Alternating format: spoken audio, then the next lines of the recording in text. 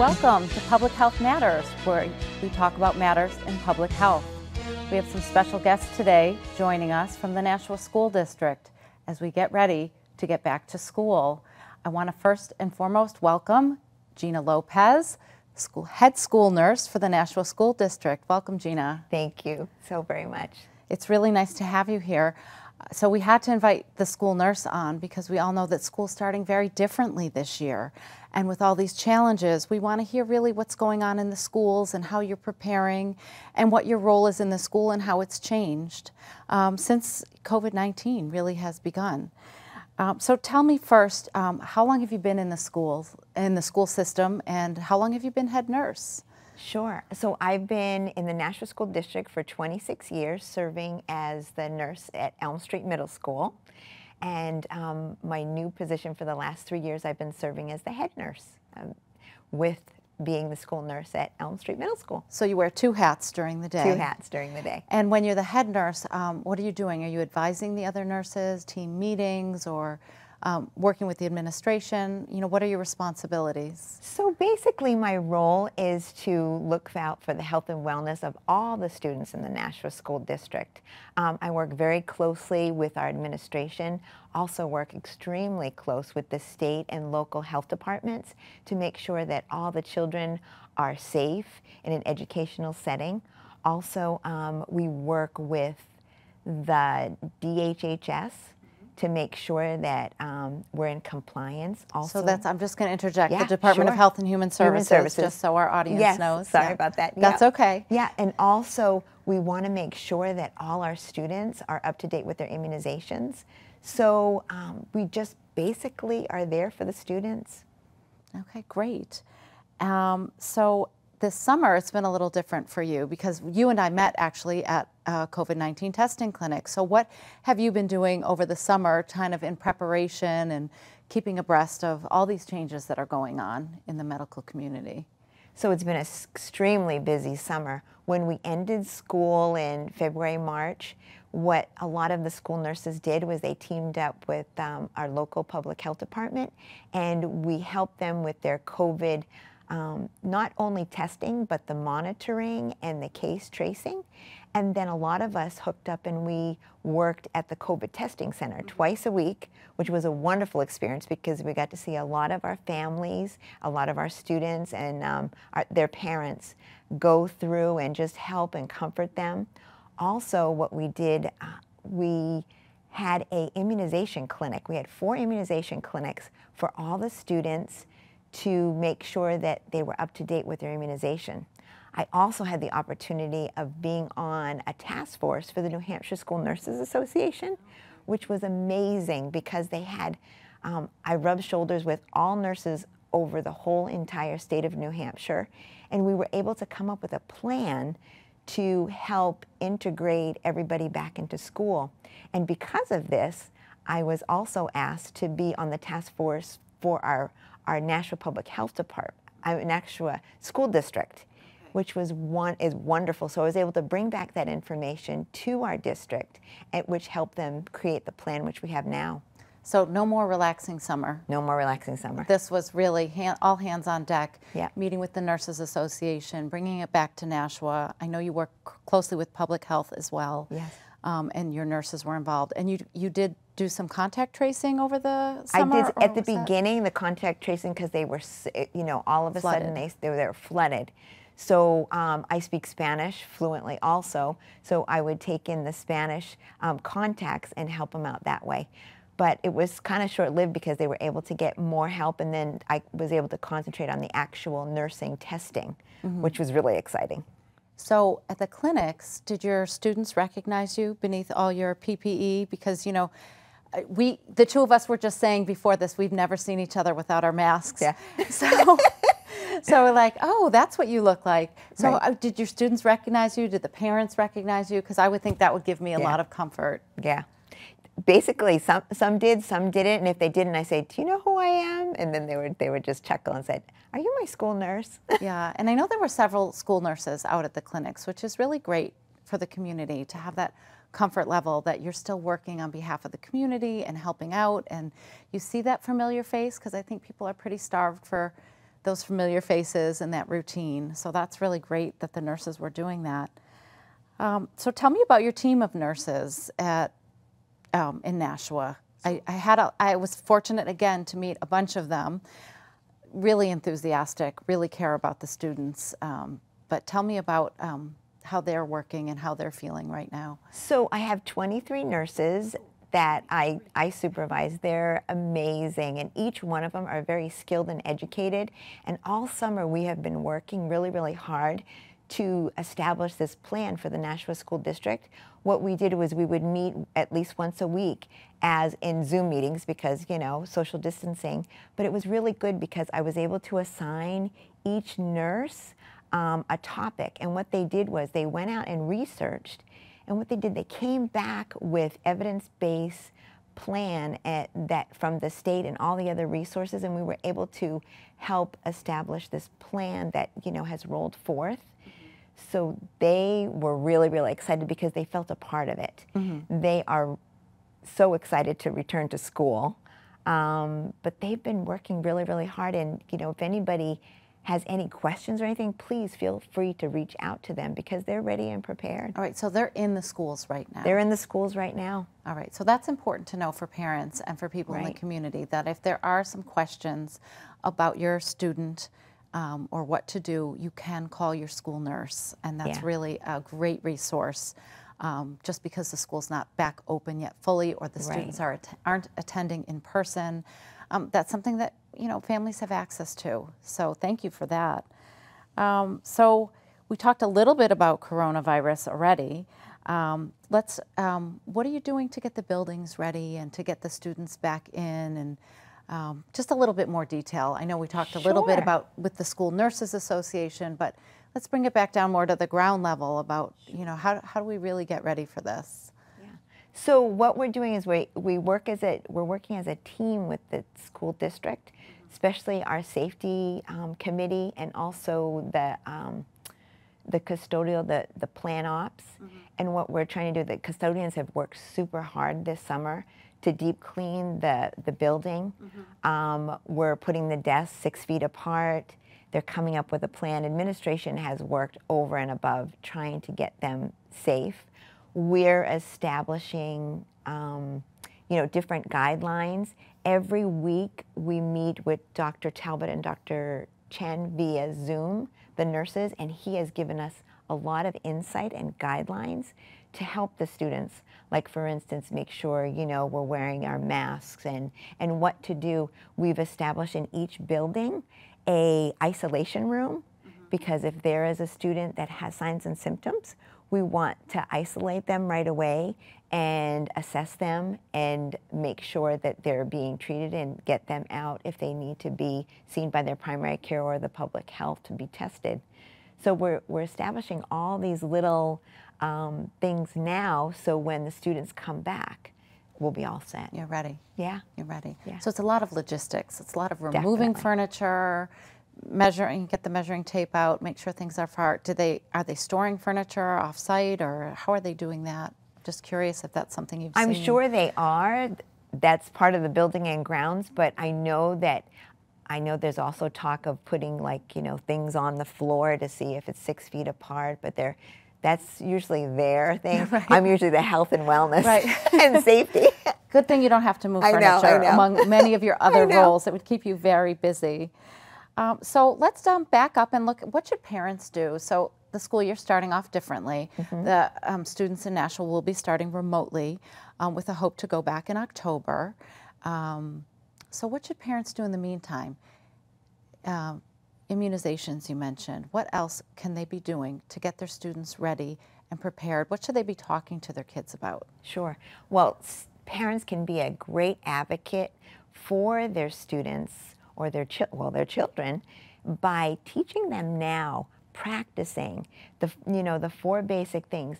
Show them how to properly wash their hands. I know there's been videos through the health department showing the the school nurses are creating educational videos for parents and students to help them.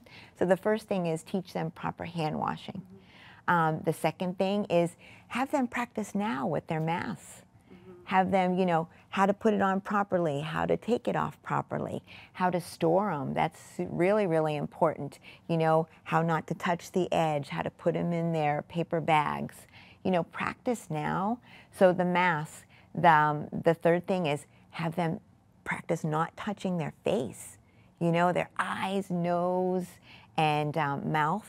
Very, very important, because that's where the germs are. And that takes some adjustment. I mean, even as adults, we have to train ourselves to not scratch. Yeah, not scratch. You know, don't rub your nose. Don't rub your nose. Don't rub your nose. Yeah, so it is difficult. Yeah. These are difficult things to learn. And so we have our masks, and we have hand washing and not touching your face. Anything else of the social distancing? Social distancing. We call it physical distancing instead of social distancing, because you're in the school setting. Anywhere, it should be physical distance of 6 feet. We are trying to arrange everything 6 feet.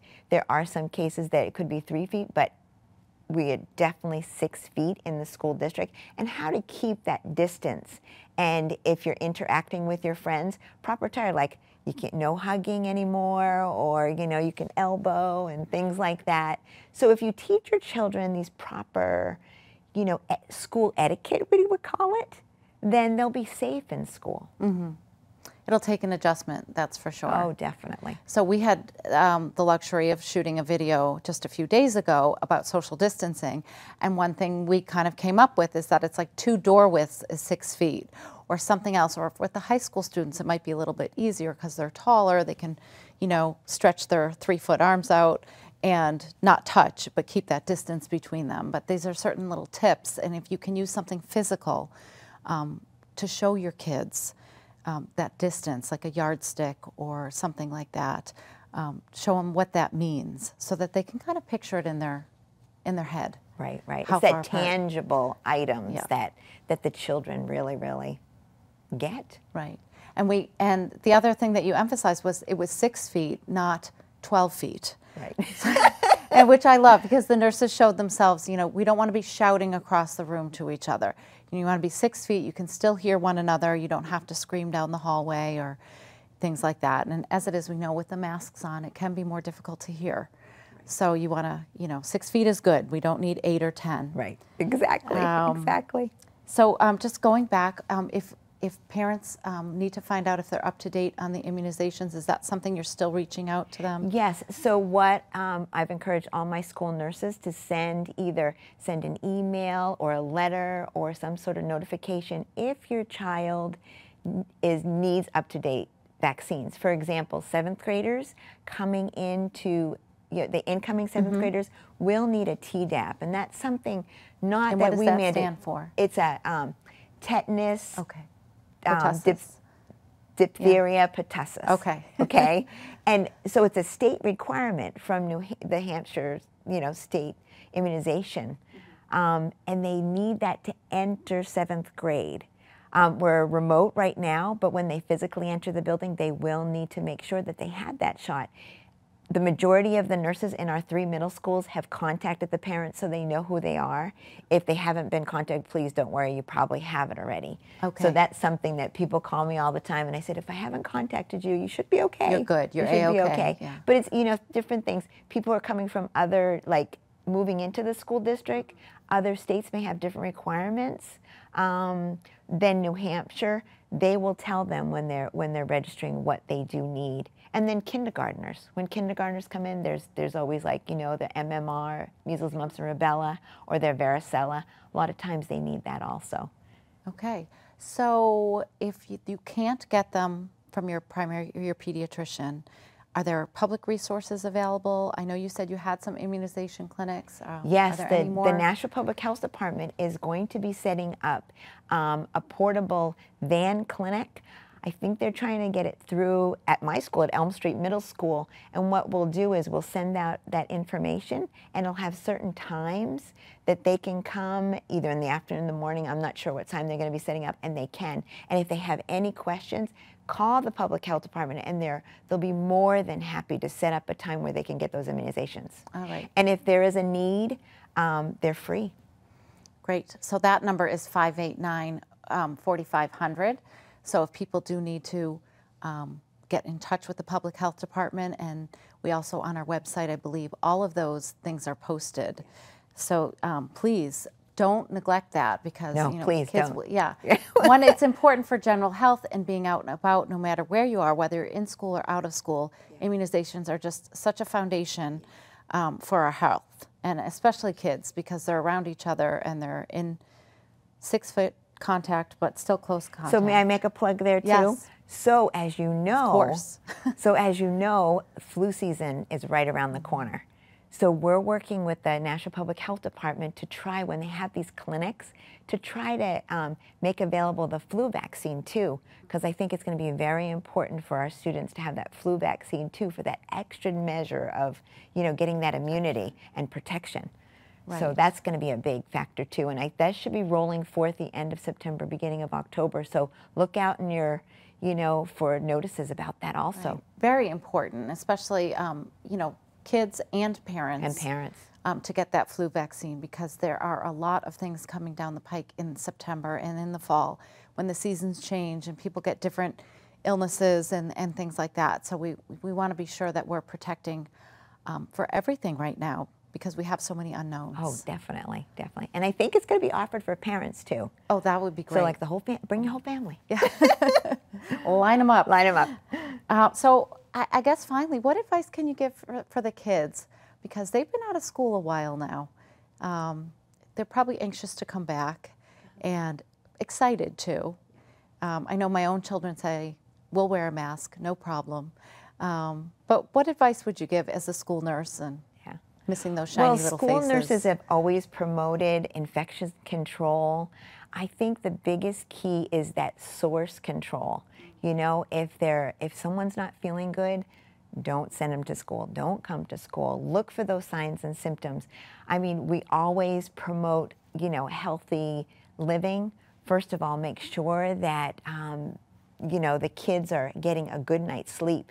8 to 10 hours we suggest, to make sure that, you know, they're healthy, you know, keeps them healthy and strong. The second one, to eat properly. You know, eat healthy foods.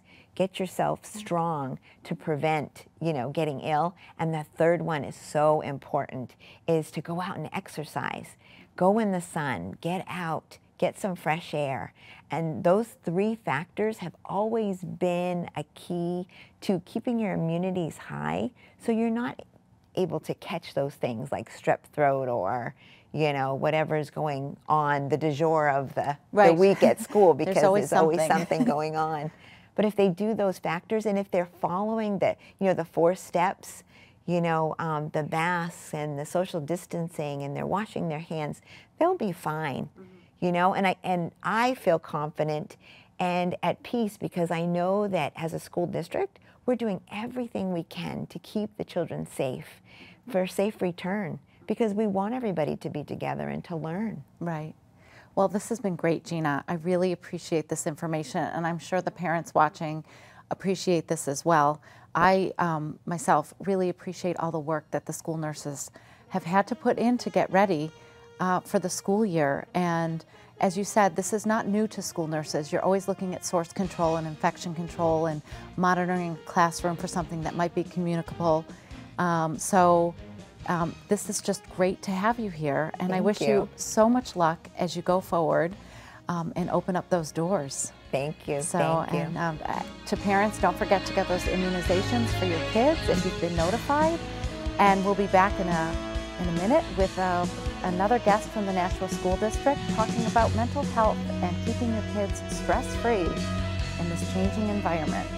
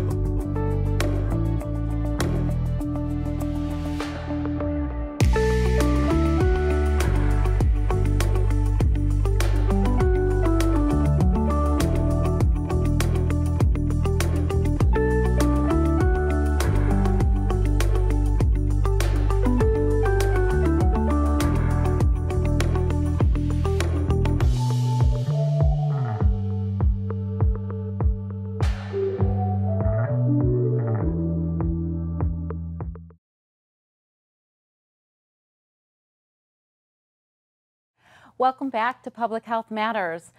Today we're going to talk to another special guest, Donna Smith, guidance counselor at Elm Street Middle School. We've asked Donna to come because we know that these times can be very stressful and anxious for our students across the greater Nashua region. And so welcome, Donna. Thank you so much for joining us. I'm excited to be here. Thank you. So tell me first and foremost your role at Elm Street Middle School. I'm one of 4 guidance counselors at Elm Street Middle School, and we service approximately 1,100 students, grades 6 through 8, so ages 11 to 14 or so. And yeah, I think we're probably the heart and center of a lot that goes on at Elm Street. So what kind of, for guidance counselors, so what kind of issues are you dealing with?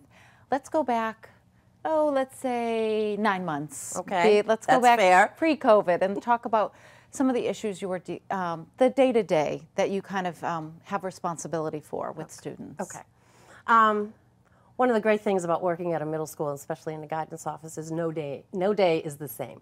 So you never know what you're going to face when you walk in, which makes it exciting and challenging. I would like to say that the majority of our counseling is academic-based, but that's really not the case. I would say probably in the last 10, 15 years or so, it's more rotating around social-emotional learning. So, you know, helping kids navigate through self-awareness, self-management, social awareness, responsible decision-making, relationships in those areas. So what does that mean about the issues that come in the door? They're usually revolved around all the things outside of school that students are experiencing and trying to figure out how to navigate through.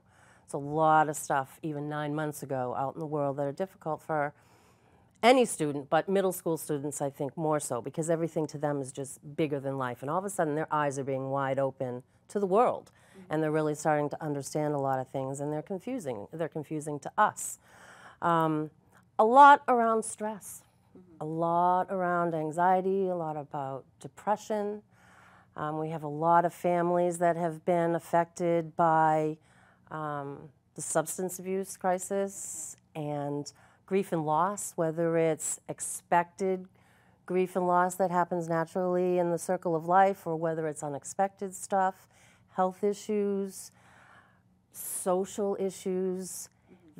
Middle schoolers are all self-absorbed, Right. so it's all about what's going on around them.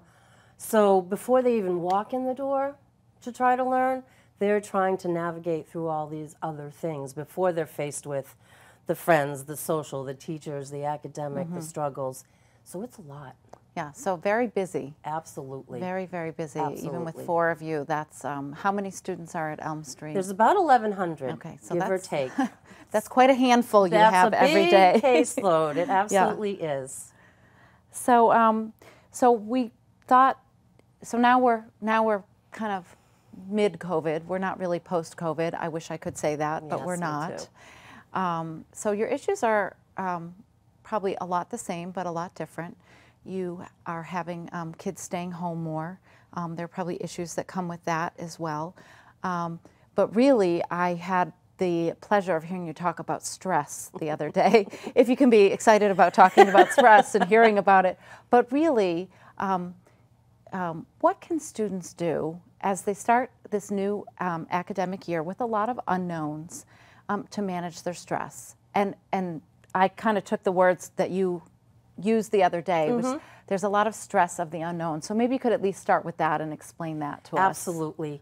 And that is definitely the key of it, is stress is usually based in uncertainty. Uncertainty about what's going to happen. Am I going to be able to handle it? What's it going to look like?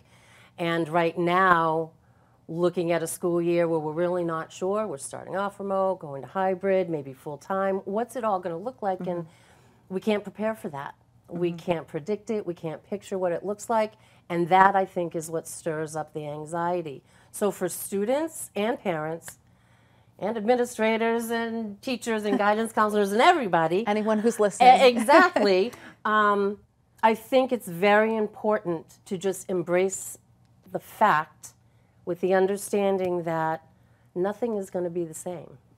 It's not going to be the same it was last year, whether that was in person or whether that was remote.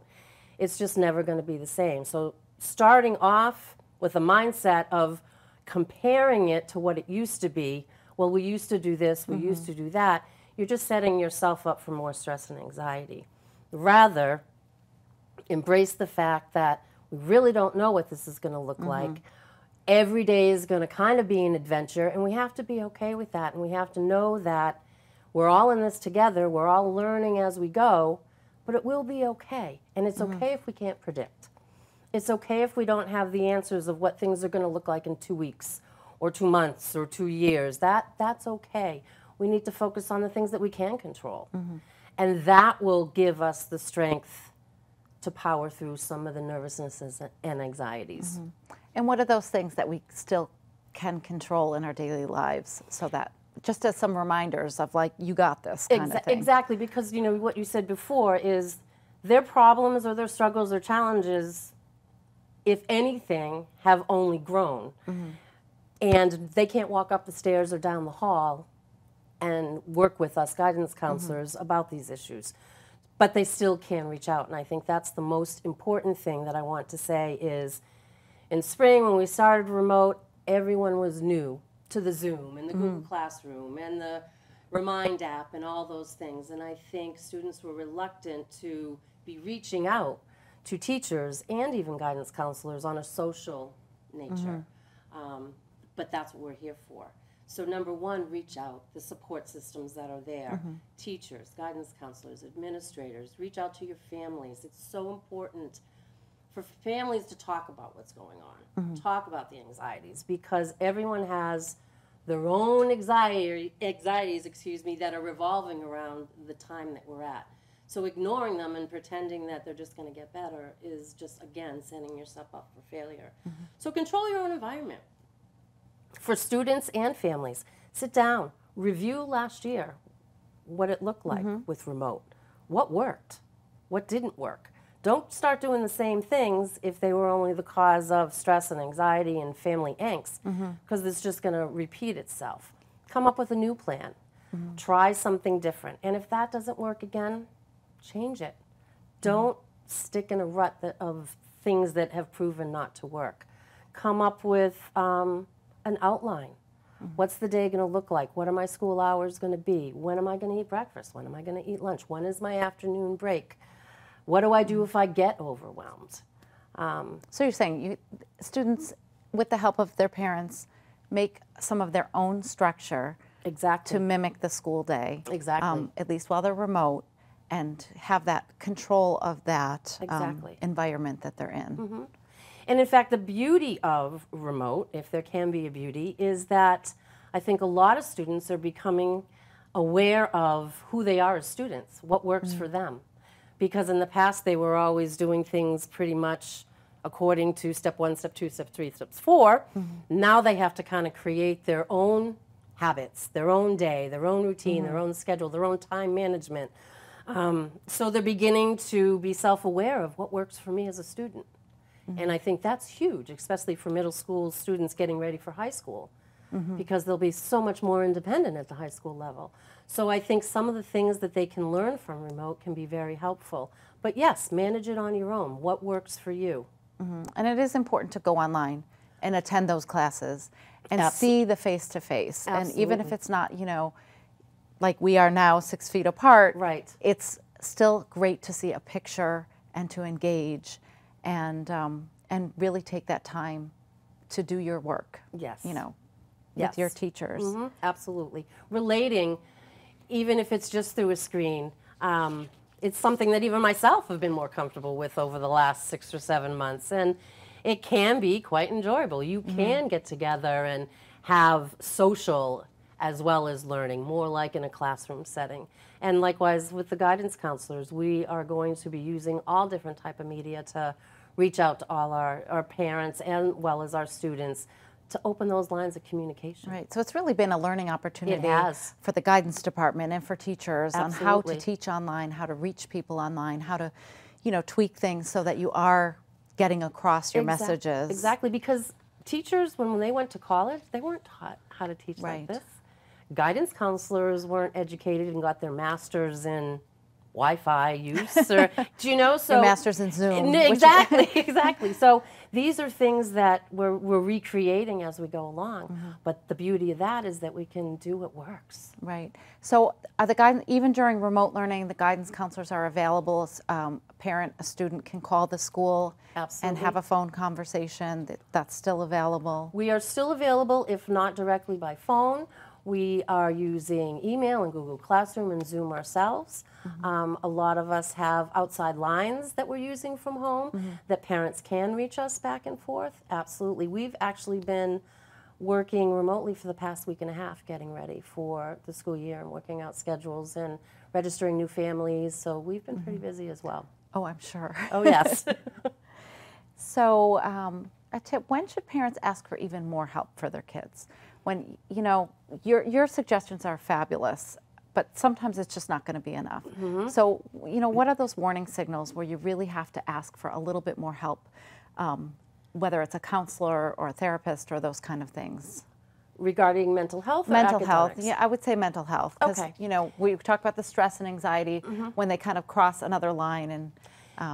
And you know what, I've spoken with several families throughout the summer regarding that, and I think the unfortunate thing with the COVID was I think a lot of families withdrew from outside mental health counseling or social worker counseling that they had been, because they were afraid to go out in public. But I think reach out, yes, definitely reach out. I had one parent call me the other day and saying, so much has happened over the summer, can you please give me a call?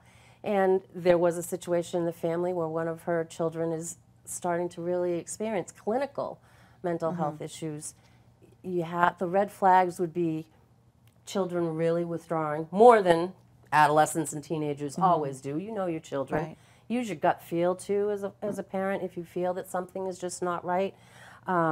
Withdrawing a lot more, becoming very depressed, not being happy, or not finding joy in a lot of things that they used to be able to, or just being hyper nervous, you know, crying all the time, or not being able to sleep, or sleeping too much, you know, just that active mind. When you see that the child and you are not being able to manage that, then you need to reach out.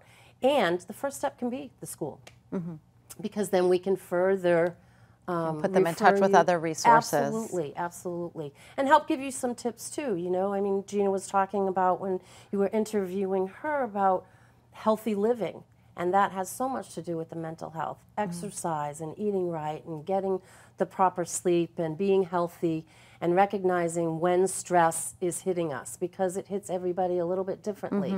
So kind of knowing, okay, do I get a headache? Do I get an upset stomach? Am I just feeling really cranky? What's causing that? Recognizing and then trying to deal with it. And then, of course, if it's something that, with all your efforts and your family's efforts and your support systems, it's not getting better, then definitely reach out. Okay, great. Great advice. It won't fix itself. Of course. You know? And we know that back to school can be very stressful for a Absolutely. lot of kids, even without a pandemic. Correct. Because there is that change. There are new kids in school, there are new classes, new teachers. It's a lot to process, and it doesn't just roll off of everyone's back. And so now we're in a completely different situation. So I just want to, you know, emphasize that the schools are still there for the students. Absolutely. And, you know, this is stuff you've been doing pre-COVID. You'll continue to do it in the midst of this, and obviously post-COVID too. Absolutely. Hopefully that's soon, but we I like never to know. look at how much stronger we're all going to be because On of the other this. side. Exactly, exactly. And that's, you know, that's what I think we have to think about. And we have to recognize that it's not going to be easy. Don't think it's going to be easy. Don't think it's going to be seamless. It's going to be difficult. There are going to be challenges. There are going to be frustrations. You're going to have computer problems. You're going to have communication problems with teachers or other, you know, staff. Those things are going to happen, but it can be fixed. Right. We can work with it. Don't just throw in the towel at the first bump in the road, because it is a learning process. Right. And I think one thing that you mentioned too is, and we say this a lot in general as public health professionals, that we're all in this together. Correct. So this is a team effort. So this is new for teachers, new for parents, new for students. We've learned a lot over the summer, and so hopefully going back to remote learning initially in the fall will be a little bit smoother than being thrown into it in the Exactly. spring. So we've all learned, but like you said, you know, even as a professional, we have trouble, you know, oh, I have to unmute, or no one can hear me, or my screen's not working. We have laughed at ourselves all summer long. And oh, I'm fixing my hair too much. I mean, there are all sorts of things. So we're all in this together, and we're all human, and I think we have to give ourselves a little grace Absolutely. during this time. We need to be patient with ourselves and patient with everybody else around us, because we all are dealing with it, maybe differently, but we're all dealing with the same thing. You're right. Absolutely. We all are in this together. We'll get through it together. Yes. Well, thank you, Donna, so much for joining us. You're very welcome. I'm glad to be here. Can I just give a shout out? Elm Street strong. Eagles soar. Go Eagles. Go Eagles. Love ya. And so good luck to all the parents and students and staff, and we appreciate so much of what you do to keep our community healthy, because being in school and having a good learning environment is really critical to the health of our community. So we'll see you next week.